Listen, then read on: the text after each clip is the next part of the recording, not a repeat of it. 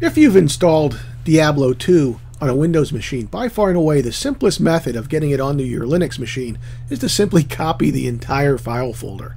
It doesn't get much easier than that. And you can see I've already done that. I've copied the entire folder from Windows 2 and just transferred it as is straight into my Linux machine. And then to run the program, all I really need to do is open up that folder and find my exe. Let's see, where are we? Diablo 2 exe. Right click, hold, open with Wine, Windows Program Loader. So I'm going to do that. I might get a little funky graphics here in the beginning, but I'm just going to click right through that. Not going to bother me at all. Once I'm past that, everything will work fine.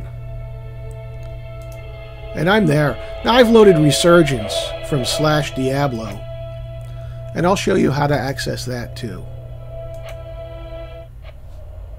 And there I am. Boy, does this bring back memories. And the reason I did this is because my kids still like to get together and play this game every now and then. It's weathered very, very well. And is still quite playable, and it's still supported. So let's get out of this. And I'm back. If you remember always having to use your CDs when you change areas or when you load the game, in one of the patches they released a note that if you just simply copy the .mpq files from the CDs into your Diablo 2 folder, you won't have to use the CDs at all anymore. So that's a great improvement. And in Slash Diablo, what that is, it's a bot-free vanilla Blizzard-like server. And the best part of it is, other than it's Linux friendly, and you click right here to access the Linux how-to guide, is that you don't need to use your CD keys anymore.